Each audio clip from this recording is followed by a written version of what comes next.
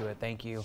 We're learning new details tonight on what led up to a two-vehicle crash in Port Allen that left a 9-year-old girl dead.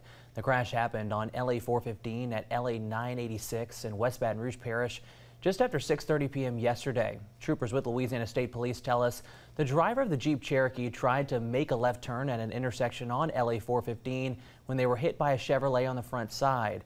Troopers say everyone in the Jeep had on seatbelts at the time of the crash and was not injured, but the front passenger of the Chevrolet, 9-year-old Braylon Washington, was not wearing a seatbelt at the time.